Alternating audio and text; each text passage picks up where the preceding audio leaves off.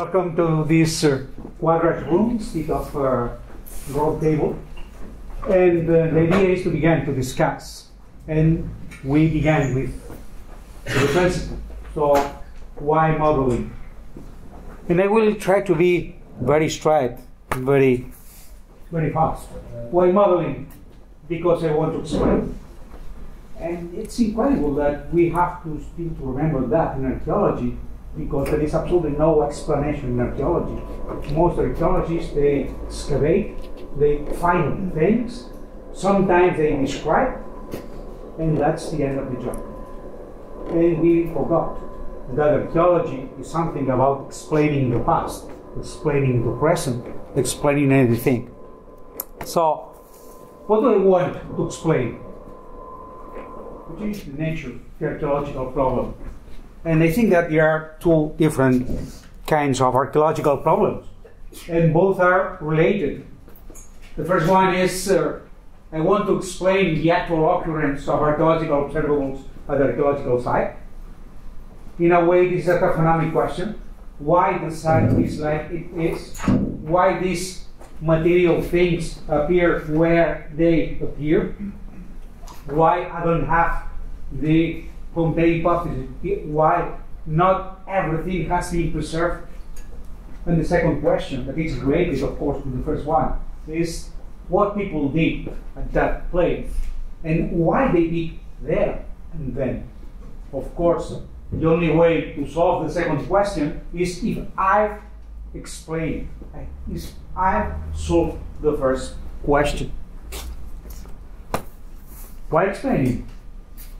We should, in fact, remember that in archaeology, because explanation is not the most useful thing that we are doing. If you are not interested in explanation, then you don't need any modeling, you don't need any simulation. There is a lot of virtual reality, there is a lot of use of the word simulation. There is a lot of models in archaeology, but if you don't have any idea of explaining anything, these models, these simulations, are absolutely no sense at all. Why explaining? Because I have a problem. If I don't have a problem, and this problem is well formalized, so I don't need any model at all. I don't need anything. And when I have a problem, because I don't have enough knowledge to attain some goal. This is another very important aspect in archaeology. So we have problems because we don't know enough. Sometimes archaeologists, they know absolutely everything about the artifacts, of course, not about the social activity they pretend to explain or to analyze. So we arrive to the idea of problem solving. That's here where we can learn from artificial intelligence theory and techniques. There is a big difference between common sense and scientific reasoning. And this is the idea of scientific problem. To solve a problem, you need to know the solution before to solve the problem. It's a tricky way. Well, but this is the definition of scientific method. You should need at least the most exhaustive possible of solutions. That means hypothesis with all the criteria to know if this is the right hypothesis, and then you select. This solution is better, that means more probable than this other one. And this is the main characteristic of scientific method. And this is what we need in archaeology. We need to create the problem space. That means the list of all the solutions that can be applicable to different scenarios. Archaeological problems are always adverse problems. What does it mean? That I know the effect. That I know some material things that are related with things. What do I want to do? I want to discover the cause, the social question. And this is a causal statement. There is a causal mechanism between what I can see and what I want to infer. This causal mechanism, in fact, because we're dealing with social things, is a social mechanism. And because social mechanisms are dynamic, social activities change in structure and behavior, and they are subjected to change themselves, then I need a procedural language.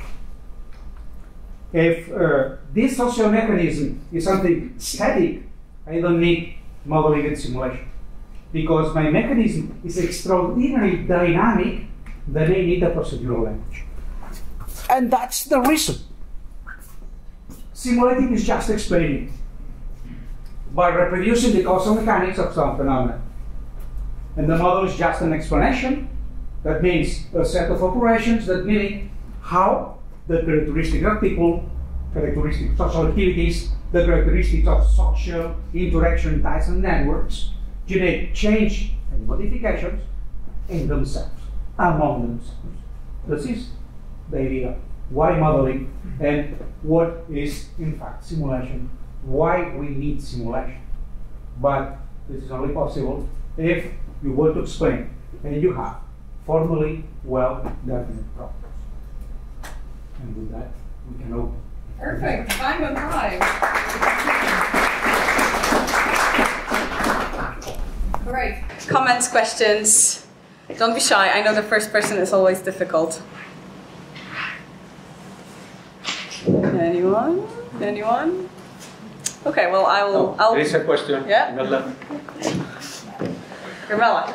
Yes, I'm sorry, but I'm always disagreeing with your... Always. That's very good, that's creative. Bring the blood.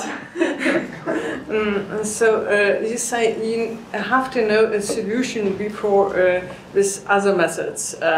And there is a huge range of methods which are called explorative methods in data analysis, and you shouldn't cut them out.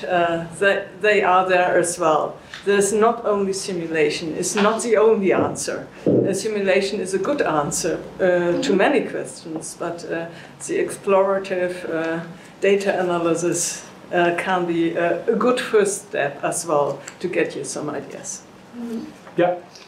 Well, my answer is that we need solutions and depends on the problem.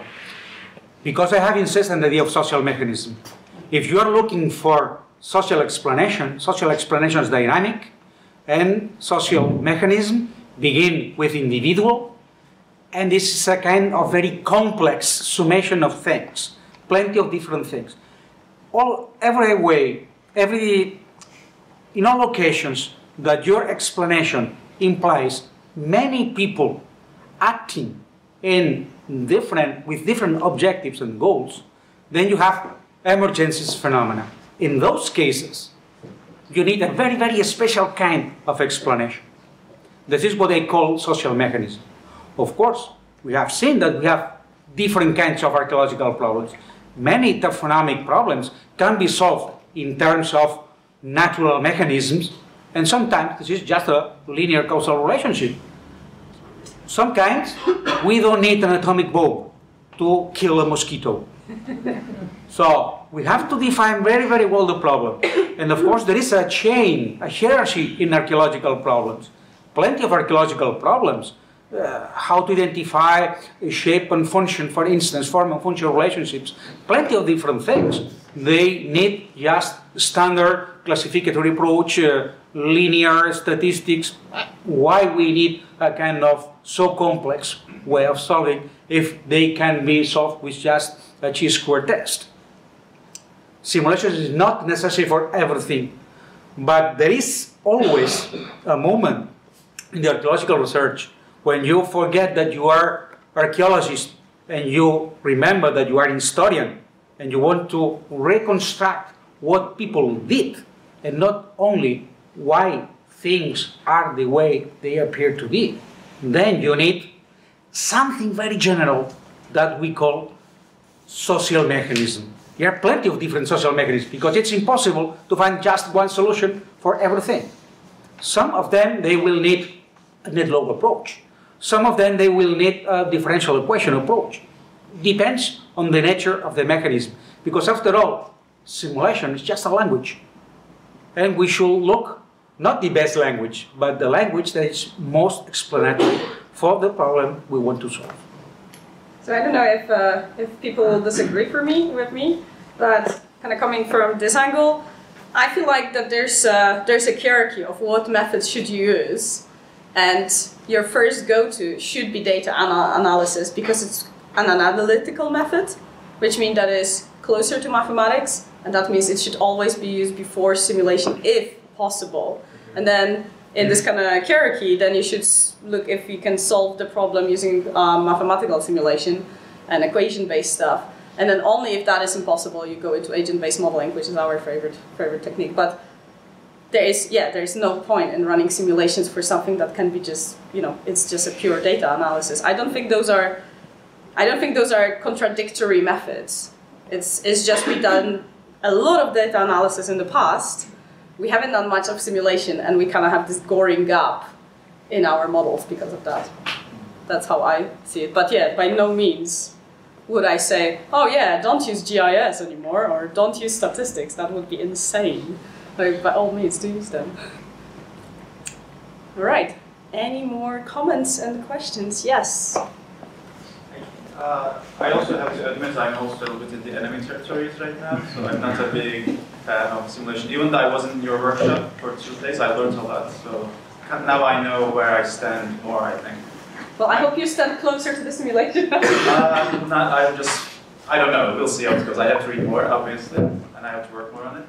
Like my main problem so far, cannot wrap my head around is the phrase that we are using again and again is the causal mechanism. Yep. So if A happens, then the result is the B. A causes B, which is not always the case. Again, sometimes it's a physical fact. If it rains this much, I would get this much of an agricultural product is something that you can model. Or if you go to that place, it might happen, sure, but sometimes A and B happens at the same time. It's a dialectical process, not necessarily A is the cause of the B. Yes. The moment you go into that part, then I would assume the model will be complex, insanely. Then you have to just take into account many other things. So if I rob a bank, I will go to jail. Is a fact, is a cause. But if I'm a politician, if I rob a bank, I might not necessarily go to jail. So that is something else that we have to know. And I don't know how much of these variables we can add into our model. And the moment that we start adding more and more, it will become more complex. And as you said in the workshop, let's keep the variables low in numbers so we can explain everything.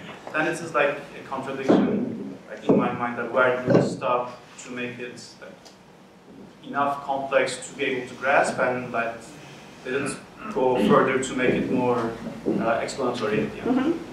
So I think we will get into a big fight here because I'm the simple models and one is the complex models. But yeah, I think you touched on the correlation is not causation, and the furthest statistics can ever get you is correlation, whereas the goal of simulation is to show causation. So as long as you understand your model, you do find this causal relationship. It doesn't mean that those are actually relationship that did exist in the past, but this is a mathematical kind of function that shows if A, then B. And then, and sure, you put your assumptions into the simulation, but simulation is there to actually test them. So even the super simple ones of the rains, if it rains more, there will be more, produce on the ground. I mean, the land use simulations, they actually test those assumptions. So the simulation is the tool to deal with the problem of correlation is not causation. You should remember that the concept of mechanical explanation is a standard in philosophy of science, because there are much more in causal analysis than traditional Aristotelic causal mechanisms. Today there are 2 main discussions when you approach the idea of causality in philosophy of science. That's the Judeo-Pearl approach of probabilistic causality, and the other is the Wesley Solomon mechanical explanation. They are 2 sides of the same coin, I think. When you are using the idea of mechanism, that is just a series of operations, and there is some kind of ordering between the different operations. But the result should not be linearly related with the main initial factors. That is the modern view on causality. But we're still using the word of mechanism. But mechanism does not imply linearity. This is one of the best approaches in agent-based modeling compared to other way of simulation. because when you are beginning to create the model, you don't know the rest. But of course, the analytic procedure or your thing, you begin with the conclusion if you want to create the method to solve it. In archaeology or in history, we begin always to the inverse. Because I know this century, I want to infer how was the past related with this present. And this is the main idea. That's we inverse the reasoning, we create the hypothesis, and then we test the hypothesis. But this mechanism can be as complex as you imagine the different processes, different mechanisms were.